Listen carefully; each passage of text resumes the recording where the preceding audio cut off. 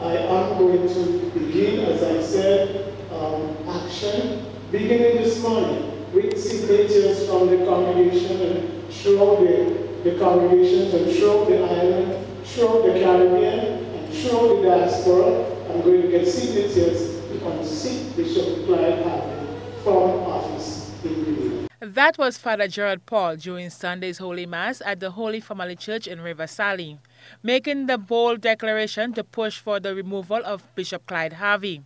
Father Paul cited what he claims is a lack of effective leadership as the grounds of the petition, plunging the local Catholic community into a state of uncertainty.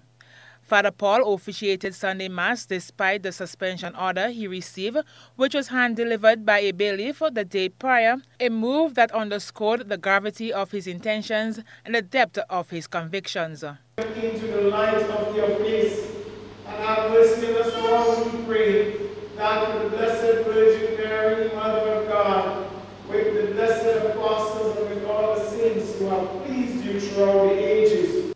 The Diocese of St. George, which encompasses all of Grenada, boasts a significant Catholic population.